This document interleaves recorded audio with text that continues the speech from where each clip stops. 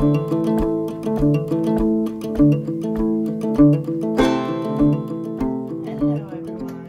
So today, you can probably hear the rain on the roof. It's rainy, it's chilly, it's a good day to make some bread. So I'm gonna make some French bread. It's super simple. It may sound intimidating, but it's not. So, in my KitchenAid mixer, 2 cups of warm water, dump it in there, and a packet of yeast. If you've never baked with yeast before, it can sound scary, but it's really not. The key is when you put the yeast into the water, whole packet in there, you're gonna add some sugar to feed the yeast and let it get bubbly, and that's how you know it's active. So you just have to be patient. It usually doesn't take long, but to that we're adding, I'm reading my recipe because I don't have it memorized. I usually do about a little over a tablespoon-ish of sugar. I will post the recipe that I use and I kind of modify it, but you can use her exact recipe because it's really good. I make this bread all the time. It's awesome. So, you're just gonna sit here, wait for it to get bubbly and active. I'll show you what that looks like, but it generally takes 5 to 10 minutes depending on how warm your water is, how warm it is outside. You want your water temperature to be like 100-ish degrees, just warm to the touch. If it's a little cooler, it'll just take longer for the yeast to get activated. So I'm gonna let that sit and I'll let you take a look at what it looks like now and when it's active. So here we have our butter, yeast, and sugar mixture. Nothing really happening yet. I'll check back on it in a couple minutes and show you what that looks like once it's active.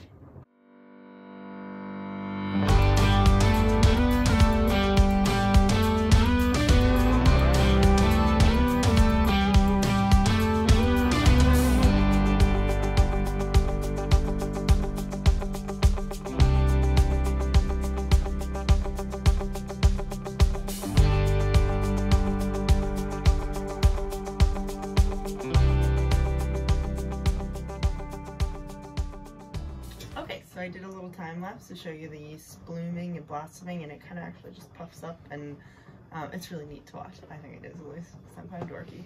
So once your yeast, water, flour mixture, no, sugar mixture looks that way, then it's time to add the flour. So 5 to 6 cups roughly. You want to start with 5 and then see what your dough is like. If it's too sticky, add a little bit more. Maybe 6.5 cups max. So 2, I have to count so I don't forget. 3, 4, 5. And I've made this so many times that I usually stick to around 5.5 cups.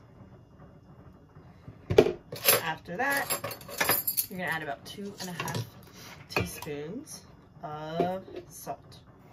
And I use sea salt just because. And that's it. So my mixer is very loud. I've had it for a long time and it's always been loud, but I love the color. So I won't make you listen to the terrible sound that it makes. If you don't have a stand mixer with a dough hook, then you can knead it by hand. It'll just take a little bit longer. I love using my KitchenAid. I use it at least once a day. It's kind of sick how much I use it. So I'll just let you watch. You don't even need to watch. You know what it looks like. I'll let you see the finished product when it all mixes together. Right now we just have the wet with the dry on top. So aside from my mixer being incredibly loud, the locking mechanism on the plate in the bottom is broken, so sometimes the bowl gets a little wonky. So once it gets to this point where it's kind of a shaggy dough and I can kind of just press everything together, I'll kind of work it with my hands into a ball and knead it for a little bit more with my hands. Usually I'll take it out, but you get the idea. Okay, I'm back, and When I said rise, I meant rest. So you let the dough rest for about 15 minutes. Next, we will let it rise. So I cut it in half because it will make 2 loaves. I use a pizza cutter. You can use whatever you want. And we're gonna roll it out. So you need your rolling pin. You don't usually need any more flour because of the olive oil. So it gets kind of slippery. So you want to roll it into a rectangle. It doesn't have to be perfect.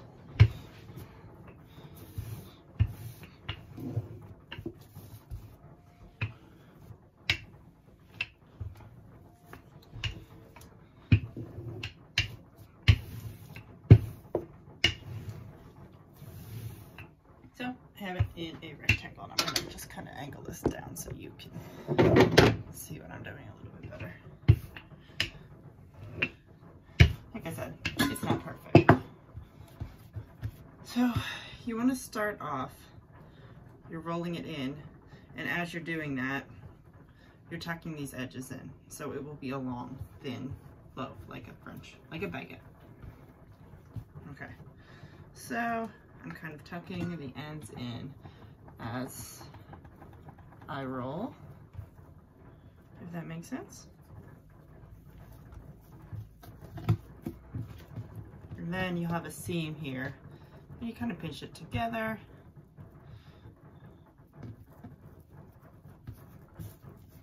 And I usually kind of give it one last little roll, so you know everything's nice and tidy. And you do the same thing with the second one.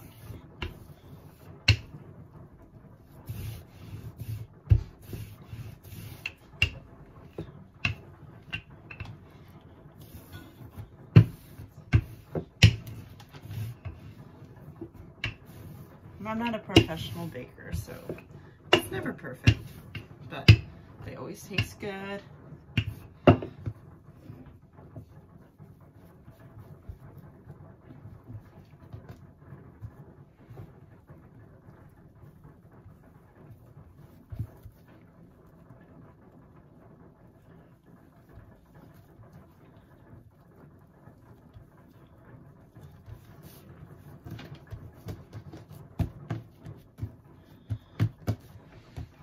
That's that. I lined a cookie sheet with parchment paper. And sometimes if you're lucky, they fit. Sometimes you kind of have to wiggle them to make them fit.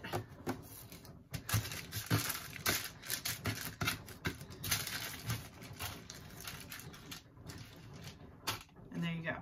Now, you're gonna let this sit and rise for, again, it depends on the temperature of your kitchen. You're looking at usually about half hour, 45 minutes, sometimes an hour if it's really cool. I'll check back on this in a half hour or so and see, but usually it's more like 45 minutes. But cover it with a dish towel and just let it sit. So it's been 45 minutes or an hour. The bread's doubled, as you can see.